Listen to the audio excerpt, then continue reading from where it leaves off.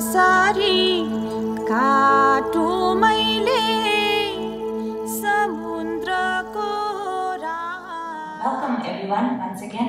जतिजना छौं हामीहरु एकदम रमाउ. Let's talk about folk music. हाम्रो म्युजिक के हो? Folk music भनेको के हो? First of all, folk music is of the people, by the people, for the people. Right? प्रशस्त गौडामा थुम्कामा गोरेटोमा हामी लोकगीत पाउने गर्छौं। त्यसलाई कसरी उठाउने, त्यसलाई कसरी संरक्षण गर्ने र त्यसको कस्तो सम्वर्धन हुनुपर्ने भन्ने कुरामा जागरुक भए मजा लाग्यो मलाई पनि। We are trying to preserve the songs from all tribes, all castes, सबै जाति संसारभरि छरेर बसेको नेपालीहरुको लागि चाहिँ पुनमाहरूको गीतहरु के हो, के इन्स्ट्रुमेन्ट्स छ। हुनु त यो सब्जेक्ट इज so vast, यति सारो डीप, यति सारो गहिरो। यो त एकजनाले पनि भनौं एन्टायर टिम भए तापनि होल लाइफ टाइममा पनि यो खोजेर पनि हामीले सक्दैनौं। अनएन्डिङ रिसर्च गर्नु पर्यो किनभने त्यो गीत कहाँ गाएको हो, कति बेला गाएको, कुन चाहिँ जियोग्राफिकल लोकेसनमा गाएको, त्यसको क्लाइमेटिक कन्डिसन्स कस्तो थियो त्यो ठाउँको, त्यो गीतले के भन्दैछ, त्यो कसरी गाउँदैछ, त्यसको मुड के हो, त्यो खुसीको गीत हो कि त्यो दुःखको गीत हो, त्यो बिरहको गीत हो कि त्यो बिहेको गीत हो कि फेस्टिभलको गीत हो कि, यो सबै कुरो जान्नु एकदमै आवश्यक रहेछ। अनि मैले सानोदेखिकै लोक संगीत सिकेको आमाकोबाट। हजुरहरूलाई थाहै छ मेरो आमा लेट हिरा देवी वाइबा हुनुहुन्थ्यो। अनि मेरो आमाको गुरु हुनुहुन्थ्यो मेरो हजुरबुवा मिमी श्री वाइबा। अम्बटे भन्ने हामी चाहिँ चिया बगानको, हामी कमानको मान्छे हो, बस्तीको मान्छे हो। संस्कृति खोज्नु हो भने बस्ती नै जानुपर्ने रहेछ भनेर मिमीले लेख्नु भएको छ है। अनि त्यो अम्बटेको पहाड, त्यो पहिरोको ओह्रालो पैदल हिँड्दै गएर अनि त्यो मर्मको बर्डर क्रस गरेर नेपालको कुना कुना सबै ठाउँमा गएर चाहिँ मेरो मेमेले खोज गर्नु भएछ। उहाँको चाहिँ डकुमेन्ट गर्ने ह्याबिट रहेछ। सो उहाँले त्यो कुन जमाना त्यो I think around 1940s before द्याटदेखि नै उहाँले लेख्दै आउनु भएको यो सबै कुराहरू। ट्रेडिसनलिस्टहरूले भन्नुहुन्छ लोकगीत भनेको गाउँमा गाउने त्यो बाजा गाजा मिलेको होस् कि नमिलेको होस्, त्यो सुर मिलेको होस् कि नमिलेको होस्, त्यो गायो गाउँमा गएर फोटो खिचेर त्यो भिडियो खिचेर ल्यायो भने त्यो मात्रै लोकगीत हो। मेरो दिमागमा एउटा क्वेसन आउँछ, कुन चाहिँ काल, कुन चाहिँ जुग, कुन चाहिँ एरादेखिको कुन चाहिँ एरासम्म चाहिँ हजुरले क्लासिफाई गर्नुहुन्छ त यो लोकगीत हो भनेर। त लोकगीत भनेको त अहिलेको जमानाको पनि हुनसक्छ नि त। पुर्खाहरूको अवस्था त्यस्तै थिए अरे, गाउँघर थिए अरे, तर अहिलेको जेनेरेसनले उहाँहरूले रिलेट गर्नु सक्दैन। तर मैले पनि सक्दिनँ त्यति साह्रो त्यो घाँस काटेकोहरू के को त्यो कथाहरू म आई कान्ट रियली इमेजिन, किनभने हामीले त्यो देखेकै छैन। संसार कहाँ पुगिसक्यो, हामीले त्यही उहिलेको मात्रै कुरा गऱ्यौँ भने चाहिँ आई थिङ्क हाम्रो समाज, हाम्रो सोसाइटी अलिक पछाडि बस्छ होला होइन। अनि यो सबै मिसकन्सेप्सन्सहरू चाहिँ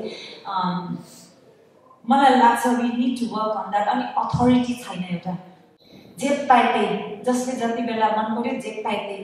अनि यो सबै हामीले बनाउनुपर्छ जस्तो लाग्छ। हामीले एउटा गाइडलाइन बनाउनुपर्छ प्रपर होइन, किनभने लोक सङ्गीतको पनि छ नि त सिस्टम हाम्रो।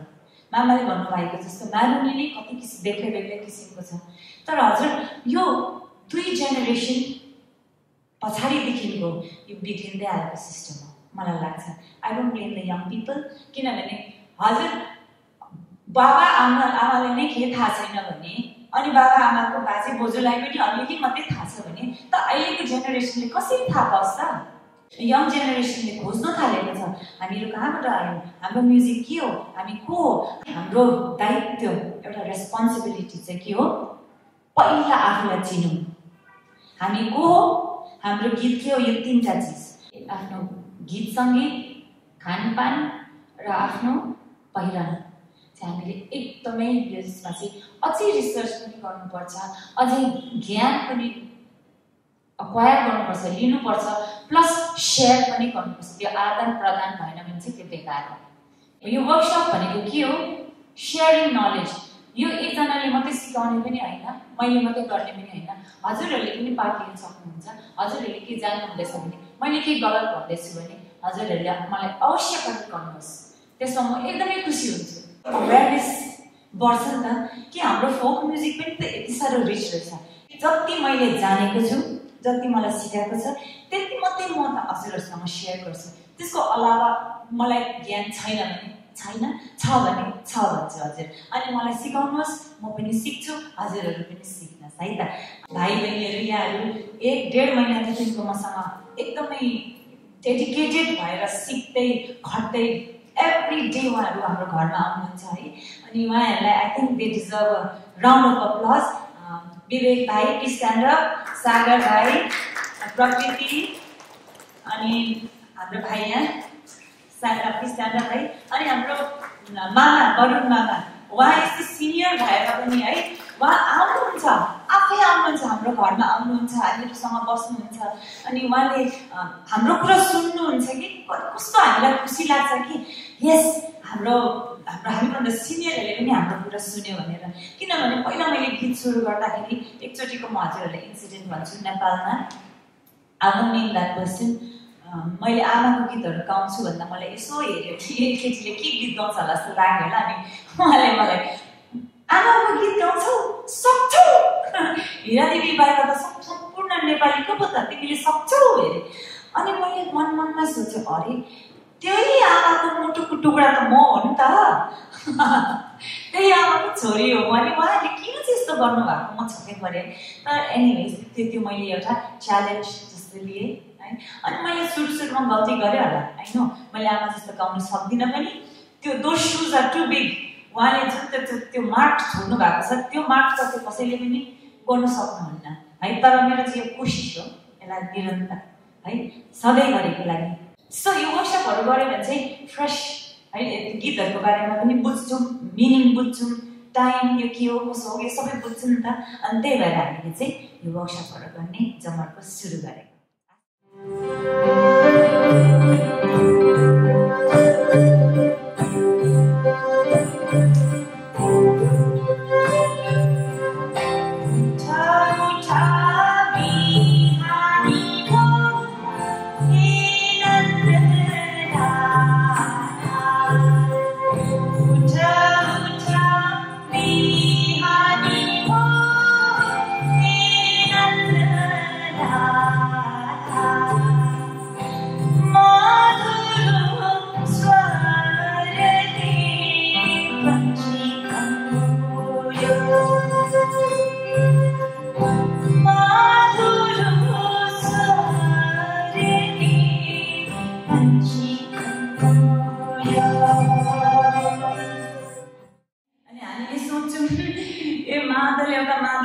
मामाले भनेको छ मादल भक्कु ठटाएर डम्फु ड्याम बजाएर गीत गाउने त्यो मात्रै लोकगीत होइन।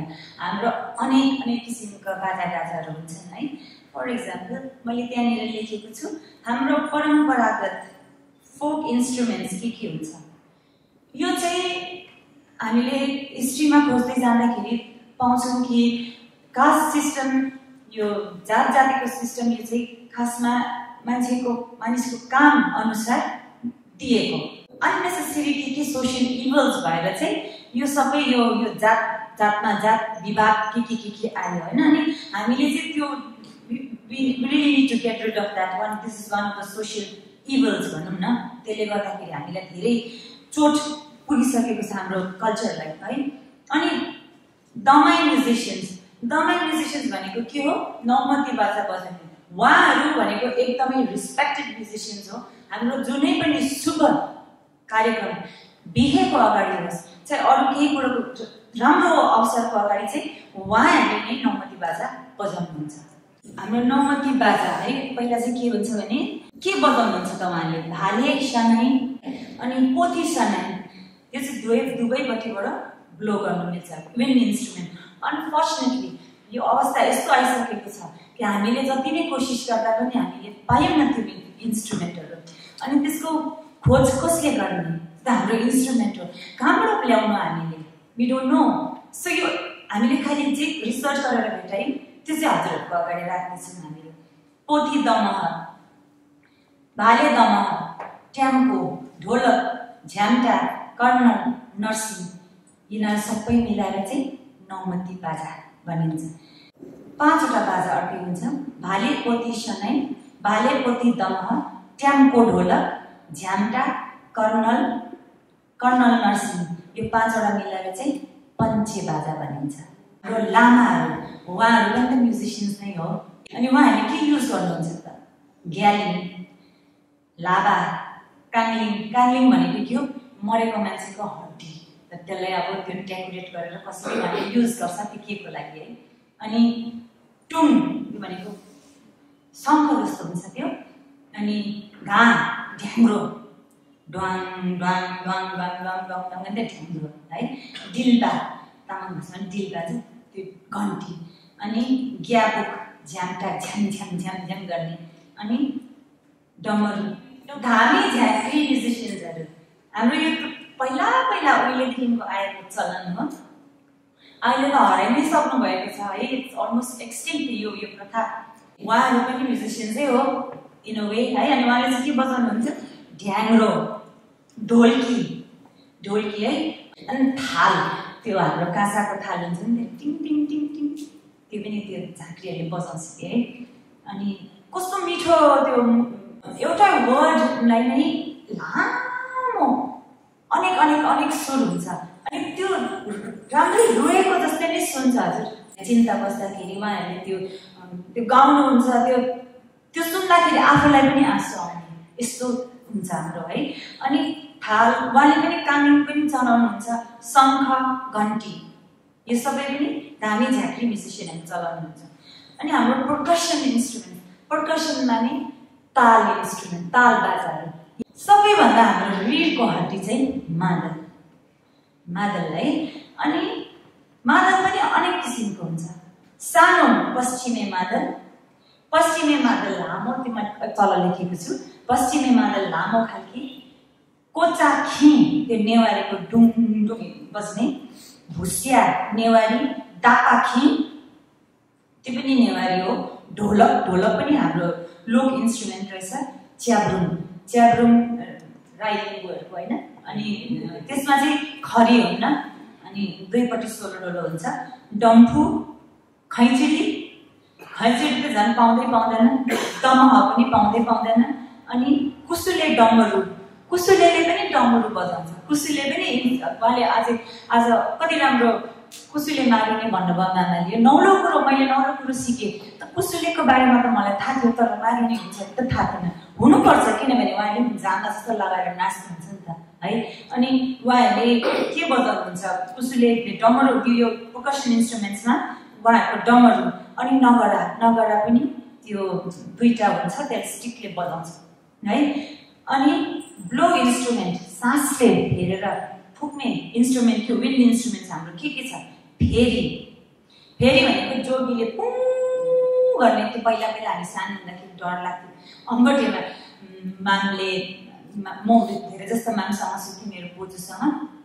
अनि त्यतिखेर कतिपय टाइम सानो हुँदाखेरि पु पु गरेर साउन्ड आउँदा मैले मामले, माम के हो यो, डर लाग्यो भन्थे होइन। मामले चपला, जोगीले फुक्दैछ, भोलि आउँछ जोगीलाई त्यहाँ दान दक्षिणा दिनुपर्छ भन्थ्यो। अनि त्यो रहेछ अहिले बुझ्दाखेरि चाहिँ त्यो फेरि भन्दोरहेछ त्यसलाई, हर्न है। अनि नेक्स्ट डे बिहान त्यो जोगी फुकेर राखेर गएर आउँछ। जोगीले कहिले बोल्दैन, मौन हुन्छ। अनि मैले सोध्थेँ म्यामलाई, किन नबोलेको? बोल्नु हुँदैन जोगीसँग, चुप लाग भन्थेँ। अनि पैसा रुपियाँको कुरा हुँदैन थियो त्यतिखेर। अनि म्यामले 1 माना चामल, तेल, हर्दी, नुन, घरमा के सब्जीहरू छ, इस्कुस, आलु, प्याज, टमाटर, यो सबै उसलाई अब के सामग्री चाहिन्छ खाना पकाउनुलाई, यो सबै चाहिँ नाङ्लोमा राखेर, दियो कलश राखेर त्यो जोगीलाई दिनुहुन्थ्यो। उहाँले छट्ट आफ्नो झोलामा यसरी भिरेको थियो, त्यसमा हालेर जाने है। अनि यो एउटा सानो रमाइलो मेमोरी सेयर गरेको हजुरसँग। अनि के हुन्छ? फेरि भयो, शङ्ख अफकोर्स त्यो पनि इन्स्ट्रुमेन्टै हो होइन।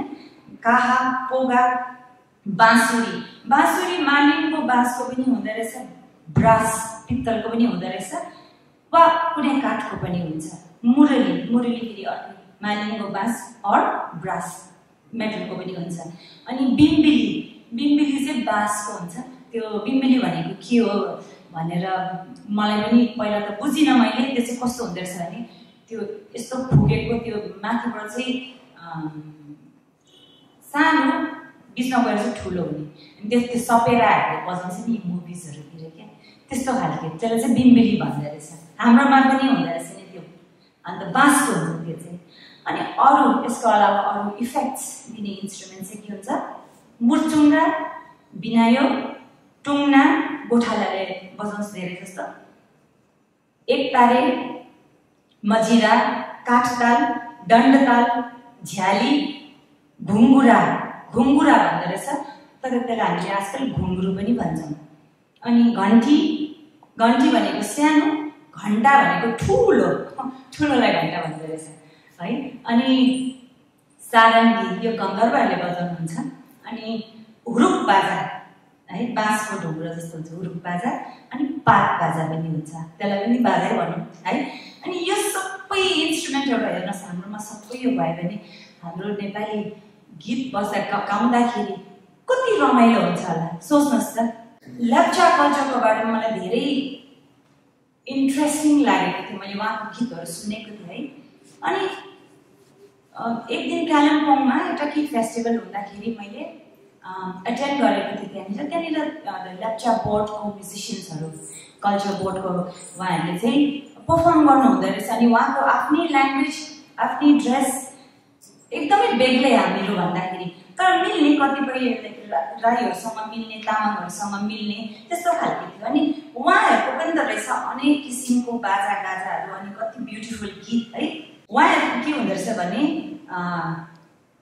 टुम्बक सुत्सङ टुम्बाहाङ अरे पर्कसन इन्स्ट्रुमेन्ट यो चाहिँ लङ टिक यो अहिले फोटो देखाइदिन्छु म हजुरहरूलाई यो ढुङ्गा एउटा यस्तो प्लेन त्यो सिलोको जस्तो ढुङ्गा हुन्छ अनि त्यसको माथि ठक ठक ठक ठक गर्ने सबै अर्ग्यानिक इन्स्ट्रुमेन्टहरू निम्ब्याक पुलित भनेर दुईवटा फ्लुट चाहिँ यसरी बाँधेको हुँदो रहेछ दुईवटा फ्लुटलाई एउटा अलिकति छोटो एउटा लामो त्यसलाई उनीहरूको स्पेसल फ्लुट थियो है पोटेक स्पेसल इफेक्ट्सको लागि चाहिँ सेकर जस्तो हुँदो रहेछ त्यो चाहिँ चोयाले बाँधेको थियो त्योभित्र के चामलको के दालहरू के हालेर गर्दो रहेछ अनि बुङथुङ जो विसल सिटी मार्नु स्वी सिटी मार्नु अब भने I will move on to मादल र केही सिकेको नै यहाँ तपाईँहरूको समक्षमा यहाँ प्रस्तुत गर्न लागिरहेको छु र मेरो यो बजाइमा केही भुल त्रुटि भयो भने म अब नै तपाईँहरू समक्षमा क्षमा पनि चाहन्छु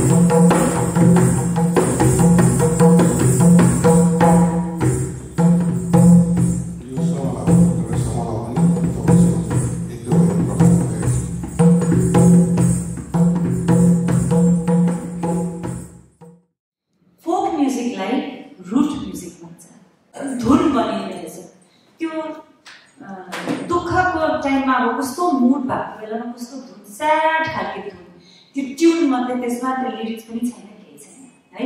अनि त्यो फ्रम वान जेनेरेसन अर्को गाउँघरको मान्छेहरूले अब टिप्यो अनि त्यसरी पास अन हुँदै हुँदै आएपछि अलिकति पढालेखा मान्छे भइसकेपछि चाहिँ त्यसलाई लिरिक्समा लेख्न थाल्यो, त्यसलाई राग रागिनीहरू बनाउन थाल्यो है।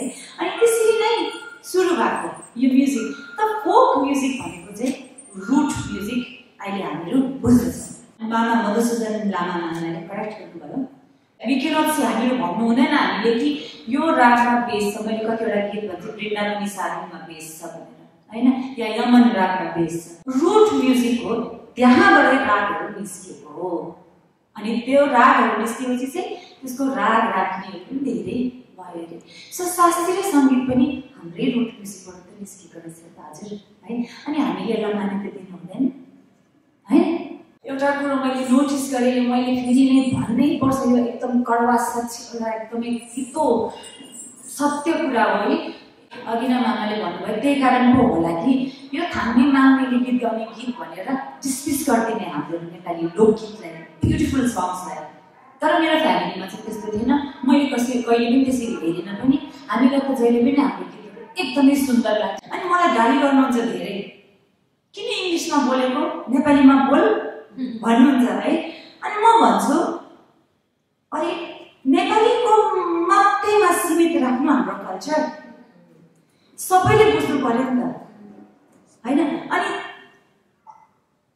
हजुरहरूले कहाँ देख्नुहुन्छ चाहनुहुन्छ हाम्रो कल्चर इन्टरनेसनल लेभलसम्म पुग्नु पर्ने, जुन चाहिँ यस्तो ब्युटिफुल सोफिस्टिकेटेड, यस्तो यो मिठो मिठो यस्तो गाह्रो रागहरू छ, यस्तो गीतहरू छ, त्यहाँ कहाँ पुगेर पनि जित्नु पर्ने हाम्रो गीतहरूले।